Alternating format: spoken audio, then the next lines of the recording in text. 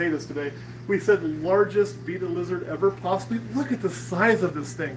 Holy cow, this thing is huge. I'm weighing it. I'm telling you, it's heavier than any part of my body. I'm just going to leave it at that. So tell me a little bit about this guy. Oh, yeah, here. He is right around 7 years old. His name's Rio. Rio. He's a Mexican beaded lizard. They are one of two venomous lizards in the world. Them and the Gila monster. Right. He is a Rio Forte. Oh, there you go. I've had him for right around 2 years. He's going on 7 years old. He's a big, big boy. I'll say a lot of Gilas, and this is, I mean, they're so related. Substantially heavier. So much bigger. They're very good at climbing. So see, they have these claws that are just I can feel built for climbing up trees more. They're a lot more built for climbing than the Gila.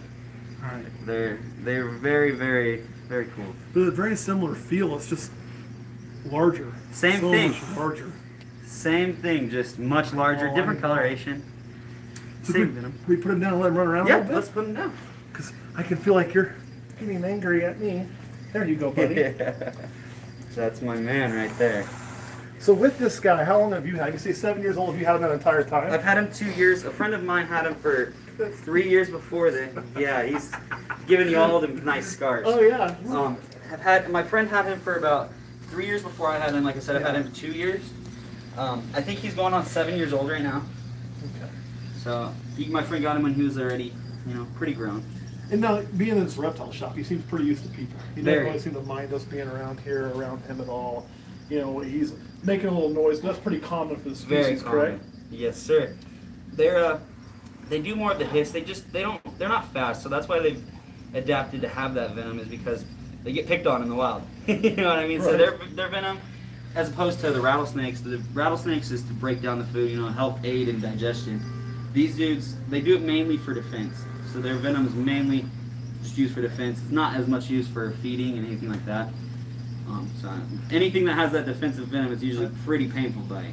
Because the things that they eat, they just overpower. They don't really need the venom for that. They thrash them around, beat them up against the wall a little bit, but that's how they mainly kill things. They don't usually use the venom. Almost like a kookaburra. It's like, Yeah. I'm going to beat you until you die. Throw it up in the air and thrash them around a little bit. He's very powerful, dude. He's one of the coolest lizards I've had the pleasure of working with. Oh yeah, I dig this thing, and I don't have a Gila or a Beaded in my private collection, but it's something that's on my list to get. It's something I really want, and I've got to work with Gilas. We've had them in our zoo before. I've had some fun. This is the first Beaded lizard I've ever got to film with. First one I got to lay hands on. So this is an all new experience for me. So thank you. And I appreciate that, man, because this lizard means a whole lot to me. He's not just a pet. He's definitely, I don't know. He's more like a child to me. So. Would never trade him for the world. I'm glad that he can get some notoriety, because he's a pretty big dude. I've seen a lot of beaded lizards. I've been around a lot of them. Well, let's say, just for scale, this hook would be about a 3-foot hook, correct? About 3 foot. So you can lay this here. I'll put the sharp end. Don't bite him. And you can kind of look. He's every bit as long, if not a little longer than that hook. Yep. So you've got over 3 foot, or right about 3 foot of beaded lizard here. And then the weight is pretty good. So what's his diet like? So his diet consists of mainly eggs, turkey, the ground turkey. We do little turkey balls. And then this morning he ate about 2 small rats. So we just go back and forth and try to give him a little bit of a variety. He seems to do real good with the turkey. I've tried shakes and stuff like that, but... So I know the Gilas in the wild will raid nests and things. Will eat a lot of Hey Trip, and birds. Matt is one of the owners. He doesn't necessarily work there per se. Which place? No, not here. No. Nothing about Manhattan Reptile World. Yeah, we're not at Manhattan Reptile World though. If you joined us late, we're in Las Vegas on a little vacation, and we like to check out some other places at Las Vegas Fish and Reptiles.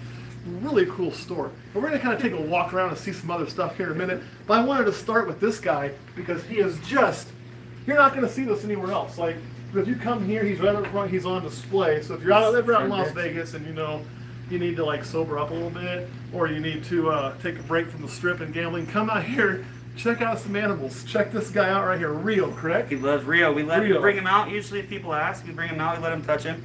Make sure the bitey end's away from everybody. Right. Do it safely, of course.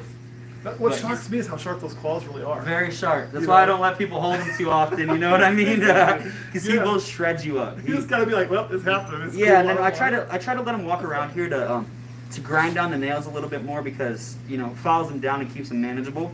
Because if you don't, he starts to grow them and they don't really get anything. Now, before we go around the store, kind of show some other cool stuff. You've got some of this trash can. This is another animal that I've never gotten to work with, but I've worked with a lot of similar ones. This is kind of the top level of this. I don't want to say Pinnacle maybe, or but this subspecies, I guess you'd call it, this whole genre. So why don't you go ahead and open up and tell us what we got here, sure. man? So this is a Mojave green rattlesnake. Crotalus scutulalis. I have a really hard time saying it. I'm not allowed to speak either. It's Mojave green. That'll work. It's Mojave green. This dude is about 3 years old. He's part of a pair of mine. He was captive bred by a friend of mine, and just been growing them up, trying to breed them, and you know, make sure they're healthy. I love these dudes. They're some of my favorite rattlesnakes to have. I have about 4 of them right now. These are my only 2 breeders. Him and his girlfriend are my only breeders. So. You can tell he's captive bred because whenever you're around the wild ones, you're this close to the rat one. Non-stop, and they sit there. You can actually find them sitting on the side of the road, sitting there striking at cars. I know. Crazy. Yeah, they sit there and just strike at cars because they are very cantankerous. They know what they've got. They got some good venom, and they know they got it. Now you mentioned the good venom, so talk about the venom on these things because it's different than a Western, right? Much different. It's much different. They have a double toxin, so they've got a type A venom and a type B venom. The type A is more of a neurotoxic. I don't know between the two different types. Which one it is? Yeah, but they're definitely they have another part to their venom compared to the Western Diamondback. Right. So they have 2 toxins instead of just the one main toxin. So they are pretty toxic. They have a very good cardiotoxin. So you're talking, they're hemotoxic and they're going to be neurotoxic. Neurotoxic. Where most rattlesnakes, I think the only other one I know of that carries much neurotoxin is timbers can, depending on where they're from. But this is way stronger. Way stronger. Way stronger, and they usually all have that pretty toxic neuro. Yeah. So drop for drop, unless I'm missing something, this is the most toxic rattlesnake on the planet. They're about 16 times more venomous than a sidewinder. So yeah, there you go. You go there. They're probably about 10 times more venomous than a Western, I'd say. Wow. And they don't have the same venom production as a Western, but they don't need it because it's so hot. This can give you way worse of a bite. You can see him right here. Take a Western over him any day. They don't have that big of a head, so they don't have the big of a venom glands. Right. Much smaller than a Western as compared to my Western over there, my big girl. Yep. Huge head, huge venom yield. Every time she tries to bite a hook or anything, it goes everywhere. Yeah, it's dripping. Venom and dripping. With them, they bite. They don't really produce too much.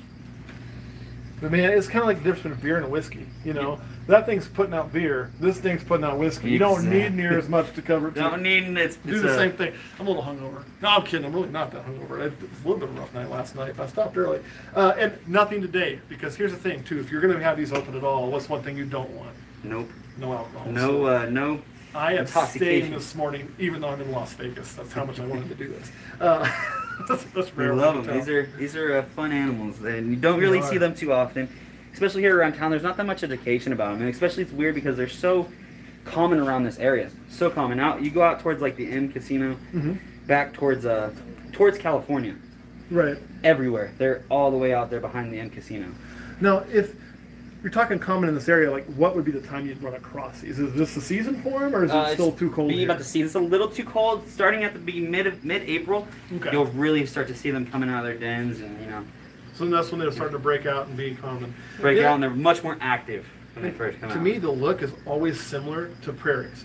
I see a lot of prairies, so they just have that same kind of pattern. But getting to be close, I think the head's different in the coloration a little bit than most prairies I've seen. And then the color is, you get that more greenish. Yeah, it's he's a little dark. His girlfriend, on the other hand, is very light and very green. Well, I think the contrast is higher on these than on the prairie as well, looking in person. So. Now, are there other items in the shop? Absolutely. We want to see some other items? Yeah, let's just do it away. I'll show you one that I got to see a little earlier. This thing's really cool. It reminds me of what we used to have that we unfortunately lost at our shop. And that is the rhino iguana. Move our little reptile. He's doing some feeding. So this thing here, we'll go and slide this. Oh, I can't. It's locked. Look at you. Open. Safety first. Safety first. I can't argue that, right? And Tripp, you had asked about turtle caves. I think you're gonna want to call the shop directly. We don't know the inventory offhand. No. Yeah, we got a lot of stuff coming. So you can see how friendly this one is. So rhino iguanas are kind of cool. They're not your typical green iguana or red iguana. These are an entirely different thing altogether. But I'll let you guys talk about your rhino iguana and what you want us to know about Okay, it. this is Rihanna. Rihanna the rhino iguana. Rihanna. She's very, very nice sometimes. She goes crazy over food. Oh. They're actually an endangered species, the rhino iguana. So they come from the Haitian, they come from Haiti. I don't know Haitian. They come from Haiti and, ooh, what is the other island that rhino iguana come from? It's a Very small island. It's not. It's near Galapagos. That's all I remember. Yeah, I think there's one around there. It's only one island that they really it's primarily come in from. that area. Oh my gosh, what a puppy dog. What a So puppy we got a dog. rhino iguana, and then of course you've got a really large retic. Now, in asking earlier, this particular retic is like most retics. In the cage, it's going to be, I guess, a little gnarly, but outside it's a puppy. Beautiful. She comes out all the time. And about how many feet would you say this is? She's about 14 feet. We weighed her or measured her the other day. Okay, so that's She's- good size. Very good size. Yeah. She weighs right around roughly like 90 pounds right now. She eats many 2 to 5 pound pigs. Yep. So that's what she's feeding on about every 3 weeks. And how old is she? She is coming up on like 5.5 years old. I got her when she was 4.5. I've had her about a year. One thing I really like to see with her too is, I remember as a kid, there'd be these 2 traveling trails. I don't know if they ever came this way. They were always sort of like Walmarts. And one of them had a couple alligators and a bunch of snakes. Always claiming the heaviest snakes in the world and this and that. They're just, and as a kid, I didn't know any better. So we're going to these trailers and I thought it was cool, but they had retics in there. My hand's in the way, huh? They have retics in there that would be so overweight because they're just overstuffing them for weight. Exactly. And so here you're seeing 14 foot, the right body size and condition. Right weight. The right weight. They don't need to be 300-400 pounds. They shouldn't be 300-400 People feed them pounds. rabbits, weekly, and it's just they will get very fat, and it really gets really hard on their liver. Right, because this is an active snake in the Yeah. wild. So they're more of a thin body. I mean, Every a bird time you could get be her heavier. out, she's non-stop around Yep. this store. She will not stop trying to just have fun.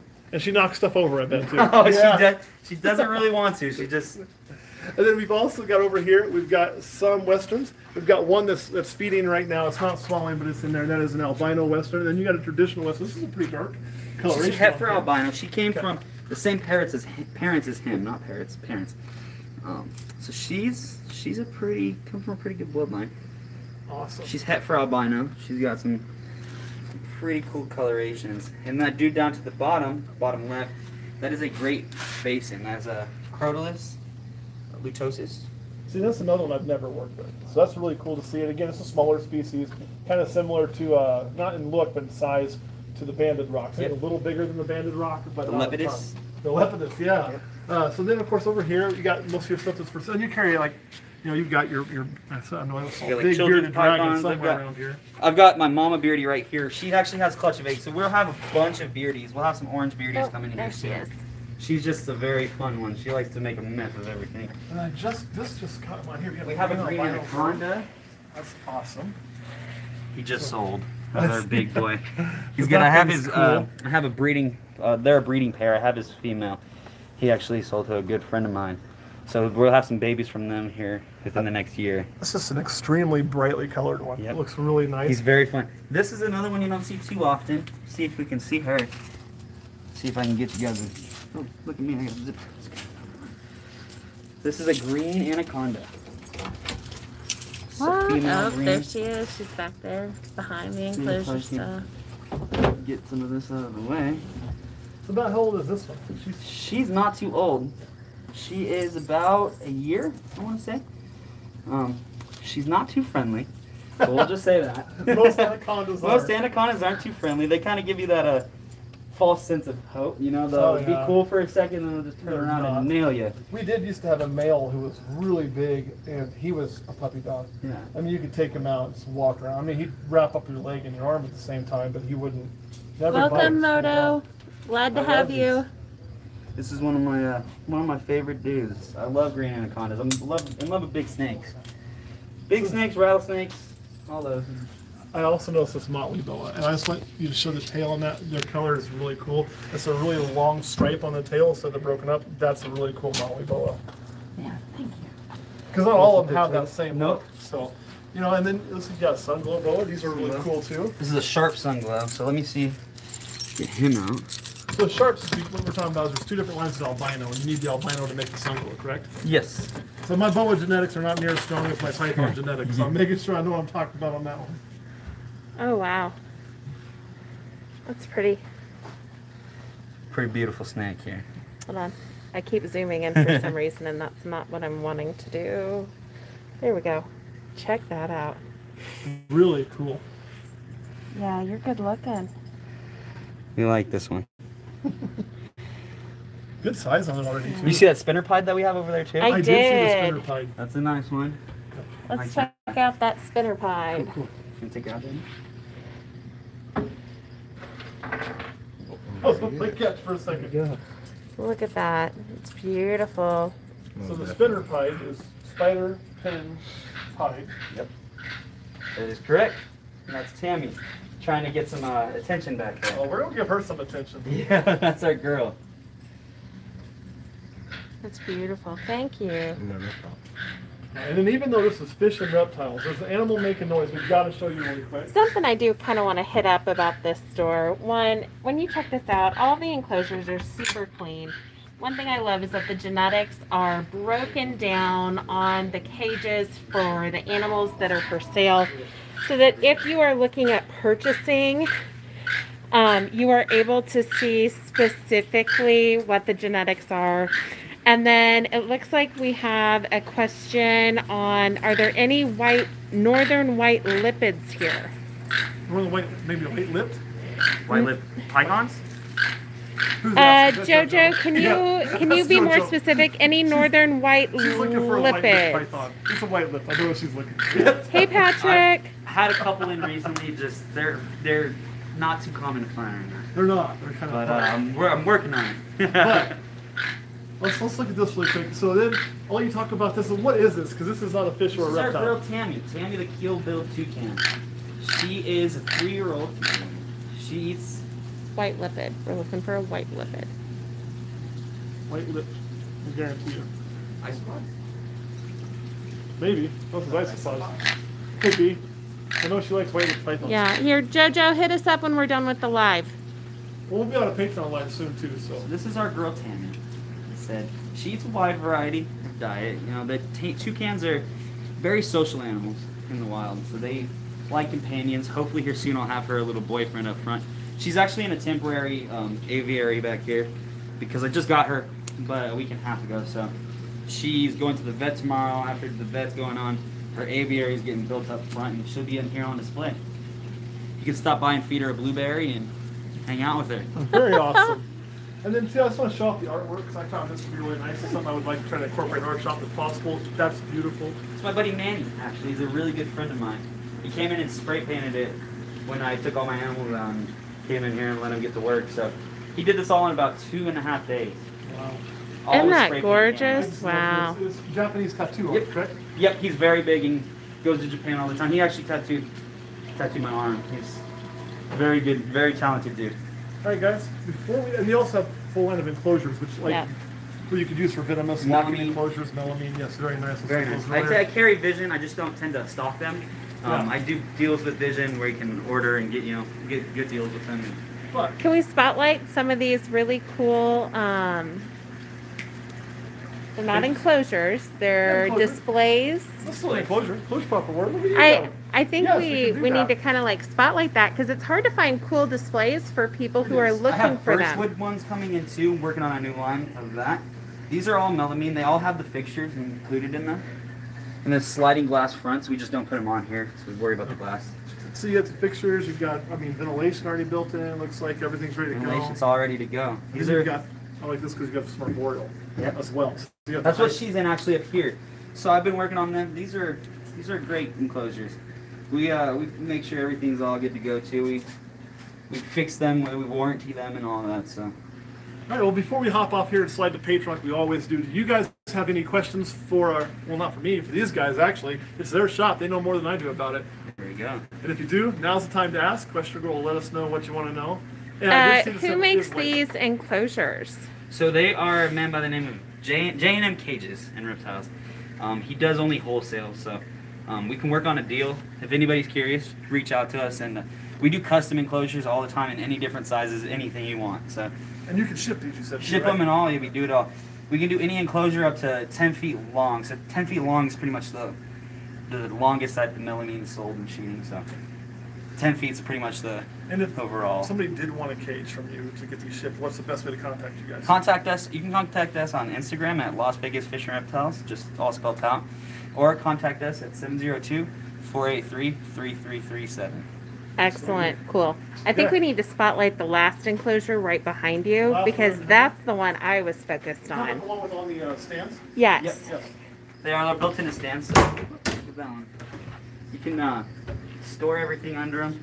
They're a little closed right now, so that one doesn't want to open. You know, that's nice too, because if you have, like, say you have some kind of lizards in here and you got, you know, calcium or bulbs or whatever you got a place to stick it so stuff ain't everywhere. Exactly. If you were running a little bit bigger ones, I think you make these the bigger ones too, right? The We make stands. them under, we usually carry them. They're usually in here, but somebody came and bought them yesterday. I carry towers, we carry snake racks made by the same gentleman. So we do it all, really. He built me all of these up at the front. So this is an 8-foot by 4-foot enclosure built by the same man. Nice. Like with those drawers, I was thinking is like with venomous Yeah. stuff. I know I've got a bucket. I've got, you know, I probably couldn't put a trash can in one, but I got a lidded trash can. Yeah. I got multiple sizes of hooks. I got a couple different pairs of tongs, and you can have that all put away and All spread put out. on there, exactly. So, which Yeah. is really nice because it starts to take over, and then you're always looking, where's my Every- stuff at? Where's my feet tong? Where's my, you know? My tongs always seem to go missing. Trip, Always- do you have a specific question you have, Trip? Oh, yeah. All right, guys. Well, we're waiting to see if there's any questions. I'm gonna go ahead and wrap this up, and if she gets one, she'll shout it out to us. Yeah, But- go ahead, Trip. Yeah, What's let your us know. question? So it looks like dead air. Dead air. I'm like, what do I do? Yeah. Understandable. You She's think got a of the good years. background. Yeah. Show off the retake for dead air. That's our girl. I would take her out. See if we can. Let's do it. We're waiting on questions. Let's pull her out. Oh, what's your most valued pet, Matt? Bojangles. Oh, asking what our most valued pet is. Are you asking us as pet owners? Are you asking us as like shop owners? Are you asking Las Need Vegas to- Fish and Reptile? Trip, we need a little bit more context to your question. Yeah, we'll probably give you both. Mine, I'll let them give you theirs too. So for me, it changes on a daily basis, to be quite honest, for what my favorite reptile is. I really like, right now I've been really enjoying my hypermelanistic western. As pet owners, what is Here, I'll our have somebody- favorite pet as pet owners? Okay, I'll be honest, it's my dog. Can you be, which dog? You have two. Both. Jack's with me for 15 years, man. That guy's my buddy. Here, I'll bring her up We've been front ride here. or die. But Bo is he's pretty awesome. And that's just because they're with me more often. Like I'm always with them. But reptile pets, they're a little bit different than mammal pets, right? A little different. They're a little different. And so like I also love my my dwarf came in, and you know I love some of my ball pythons more than others. It's really hard to say. But let's let that go to you. What would be your favorite pet you have? Oh, it'd be a tie between Rio, my dogs, and Tammy back there. Yeah, it gets hard. When you get that many animals, it's because you think, oh, I love this one, it's my favorite. Then you have another reason why this one is your favorite. Then a reason why this one is my favorite.